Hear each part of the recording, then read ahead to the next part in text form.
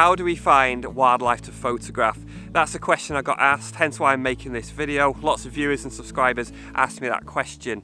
I think myself and maybe other wildlife photography YouTubers, maybe sometimes we give this impression that we just go out and we find wildlife and we photograph it and it's all really easy. Well, rarely is that the case. It's usually anything but easy. It often requires planning and sometimes some very detailed knowledge as well.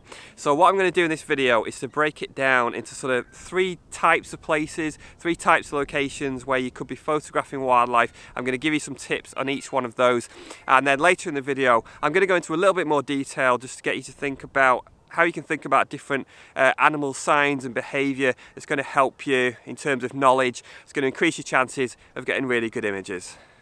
Number one is nature reserves, and this is definitely something I make use of myself. Today I'm here at one of my favourite nature reserves close to home. Obviously the great thing about nature reserves is that they're designed to attract wildlife. That's really the whole purpose, and they're often managed in a way to attract a variety of species. Sometimes there's management that may attract one specific species, maybe a rarity, which can be interesting. Make sure you visit during the whole year, because you might find that different seasons give you different species on the reserve. If it is a very open reserve like this one here, then every time you visit, keep an eye out for birds that are flying over, because you might sometimes find they actually have regular flight paths that they repeat over and over again, so that can be really helpful in predicting for your birds in flight photography. Swans flying over. Hoping you can hear that on camera. Wow, mute swans. Anyway, next point, yes, the next thing with nature reserves is if you can, make use of knowledgeable people. Don't be afraid to ask staff and visitors to find out more information. So if you've got one of those little visitor centres, then you can ask the staff in there. They're likely to know quite a bit about the reserve and what's going on, and even different times of the year. They may even know there's like a tame bird nearby that's acting a bit differently, where you've got some photo opportunities. The same goes for visitors as well, so people are regular bird watchers, walkers, maybe other photographers. On nature reserves in particular, these people are often more likely to know local knowledge that you don't have. So again, they might tell you a specific place where you can go to photograph something that you otherwise would take you a long time to find. So don't be afraid to ask. The worst they can do is say no. Just a quick shout out to one of my subscribers, Paul Baldwin. Hope you're keeping well, and I hope you're enjoying the video. On some nature reserves you are going to have hides, like proper wooden hides that you can sit in, which are largely built for bird watching and wildlife watching, but they can also be good for wildlife photography. Sometimes these hides aren't in the best and not in the best of position. Occasionally they can be in really good locations for photography. So one example would be kind of feeding areas, if you've got anything that birds feed on nearby, or perhaps like the water level, for example. If you've got the right water level in front of a hide, then it could be good for certain waders, could be ideal for photographing them. Also you might get bird feeders, so look out on nature reserves. Sometimes they have bird feeders regularly stocked up, and they may be near the hides as well. Can be sometimes near the side windows, so keep a lookout for them. Obviously that's going to keep birds coming, and you've got the comfort of the hide, and you've got a bit of support for the camera as well. So definitely check out those side windows. Even if they don't have any bird feeders, you might find that there's birds just hanging around there, and you can get fairly natural shots. Do bear in mind as well that you're quite restricted when you're using a hide, so you can't move around too much. You can't change your background, change your light, for example. So that's one of the reasons I don't like to use hides too much.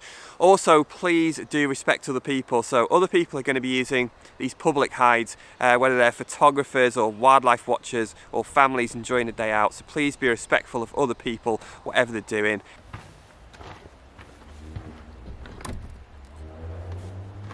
Number two is parks and gardens. So by this I mean any of those publicly accessible places that lots of people tend to go. Now these places can be really good for wildlife photography because the wildlife there is often more used to people, which means it can be easier to approach, and in some cases it can actually be really tame. So yes, you are likely to be looking at more of the common species, your common birds, common ducks, that kind of thing. But there are occasions where you can get slightly more unusual birds, maybe even rarities, which I'll mention later. So I would say for beginners particularly, way, your local park can be absolutely ideal just for practicing your photography and being able to get closer to subjects without having to use fieldcraft or highs or any of that kind of thing. Much easier to do and at times much more enjoyable. One of the benefits as well that I find in parks like this one is that you can often have places to support your camera, like benches, seats and benches, barriers, fences, and they can be really good for supporting the camera. So you might not need to use a tripod. You can more easily use slower shutter speeds. You might want to use a beanbag possibly, but they're really good for camera support. Think about where the best backgrounds are, where the light's coming from. Backgrounds can be a problem in these kind of locations like this park. You have to often work much harder to get a cleaner, more natural background because there's so many other things in there that can get in the way. It often doesn't look as natural, which it isn't. In a lot of parks and ornamental gardens, you'll often find trees with berries, and they can be fantastic for birds. Your winter thrushes, for example, which will feed on the berries. So keep an eye out for that as we get into the autumn. Look for any nice colourful berries that the birds might be attracted to. And again, this is just one example where sometimes, as well as the common birds, you might get some more slightly unusual birds, maybe redwings and fieldfares. And if you're really lucky, you might even get some waxwings. So sometimes you can get more interesting, rarer, more exciting birds even down at the local park. In fact, some of these slightly rarer birds may already be there, you just haven't noticed them yet. So like anything, you want to keep coming back, particularly if it's somewhere local to you. Find a park that's local to you, find out what's there, keep going back as often as you can at different seasons, and I bet you'll find new species every year. And number 3, I've called this the great outdoors. So what I'm referring to is just being wilder, more out in the countryside, not places where they're set up for wildlife, and certainly not the parks and gardens. So these are the places where you're going to have to do more research, you're going to have to learn more about wildlife in order to get close to photograph it. So if you're in a certain habitat, one thing you need to do is to learn what kind of subjects are you likely to expect there. Loads of different birds and mammals, animals will be found in different habitats. They're all there for a reason. So you really need to get online, get researching online, even pick up a book, they still exist. Speak to people as well, speak to as many people as you can. Learn as much as you can about the habitat and the species that is likely to be found there.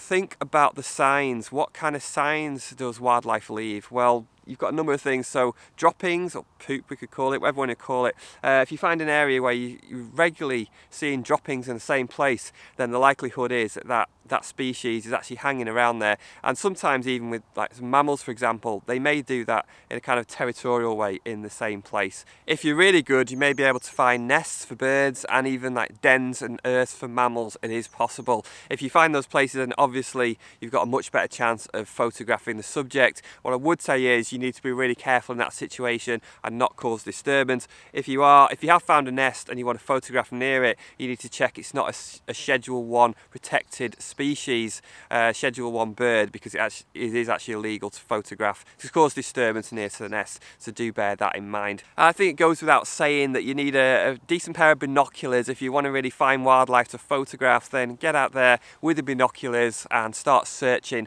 That is the best way to do it. Little field binoculars are ideal because they're really light. They may not be as powerful, but I find that they're good enough for me and they do the job. Just make that difference. So a pair of binoculars is definitely a must. Not saying you have to be like the best naturalist in the world like David Bellamy. Whatever happened to David Bellamy? Just try and think out of the box a bit more as well about where wildlife might gather and why. So as well as the obvious feeding sites, which is a really good one, and nesting, maybe think about roosting, for example. Is an area where one species comes to roost in the same place. It's really good shelter there. That can happen sometimes in the winter with certain owls, for example. They may choose the same areas and some of the same trees to roost. So try to start thinking out of the box. Look for signs. Look for signs of kills, like a bird of prey would leave signs of feathers that it's plucked. A fox would leave similar signs but slightly different. So look for things like that, and especially if you're seeing them in the same area, that can be a really good sign. Again, like droppings around posts, for example, could be a really good sign of an owl. And pellets, that's the one I nearly forgot about. Owl pellets. Other birds will leave pellets like kestrels, birds of prey, crows. I'm sure other birds do as well. I know they do, but particularly birds of prey. If you find a load of pellets underneath a post or a branch in the same place, then it's very likely there's a bird of prey sat on there day after day. Also, there's other little things such as scrapes on the ground, footprints, maybe scrapes on trees that badgers might make. So there's different things that will help you to spot the signs. Driving around in the car can actually be quite useful as well. Like if you're just driving on country lanes, you can sometimes come across wildlife by the side of the road, and there are places where you can get incredibly close to certain species and photograph them in this way. Getting local knowledge can be really useful, so it's a good idea to meet people and talk. That's obviously more difficult to do at the moment, but things like online forums, for example, they can be really useful just to get more local knowledge. When you have decided where you're going to go or what species you're hoping to target, then you want to think about a few things. Think about what time of day is that subject likely to be most active. Is it maybe earlier in the day, later in the day? Maybe it's around sunrise and sunset, for example. Again, go back to the food source. It's one of the biggest things. Is there a specific food source? And that may actually change. It may not be the same during the year. It could change slightly during the seasons where that species feeds on different things. If it's a bird, does it sing? Does it display?